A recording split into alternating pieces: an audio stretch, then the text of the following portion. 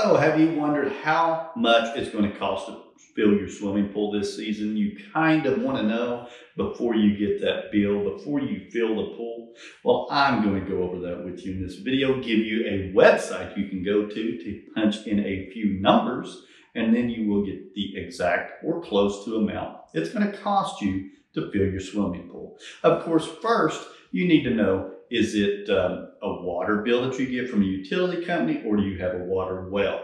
You need to know how much it costs per 1,000 gallons, and then we can get you the formula you need based on the size of pool you have.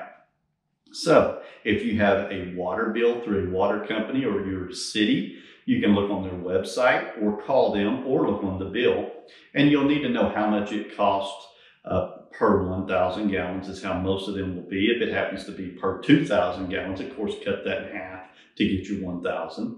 And then once you have that information, we're going to plug it in a formula and find out what it's going to actually cost per your water for the additional amount. And if you have a water well, you need to look at the information from the manufacturer, find out how much it will cost. Probably will not cost quite as much.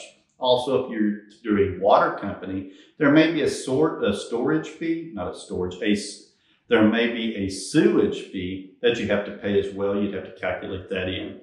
We're going to assume it's $9 per 1,000 in this video. That's a good estimate. Some people could be a little higher, and many people will be under that.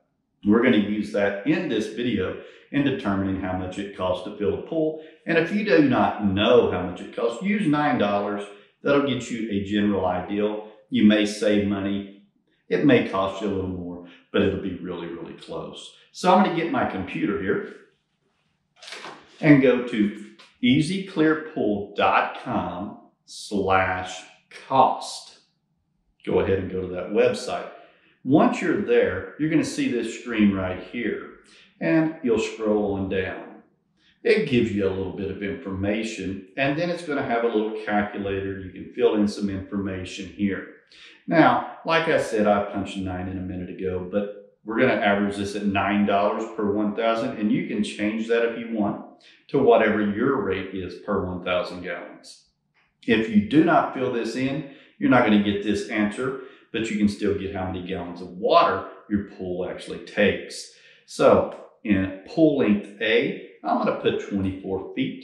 And in pool length B, I'm going to put 24 feet.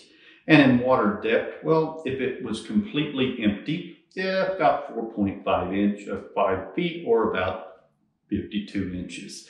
Okay, now you'll need to select round or rectangle. Of course, it is a round pool, so you want to select that. And of course, if you have a rectangle pool, these numbers will be different, and you would choose rectangle as it's a different formula to determine how many gallons of water is in your pool.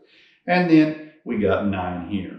You'll punch 9 in here, and you can see it's going to cost right at $137 to fill my pool to its full capacity from empty to full. Now, what if you actually wanted to know how much it's going to cost because you partially drained your pool? Well, all you need is a tape measure. Check this video out. Right, so what you can do here is you're just going to take your tape measure, and it rained quite a bit. I need to get that water off the cover, but you can do it with the cover still on the pool.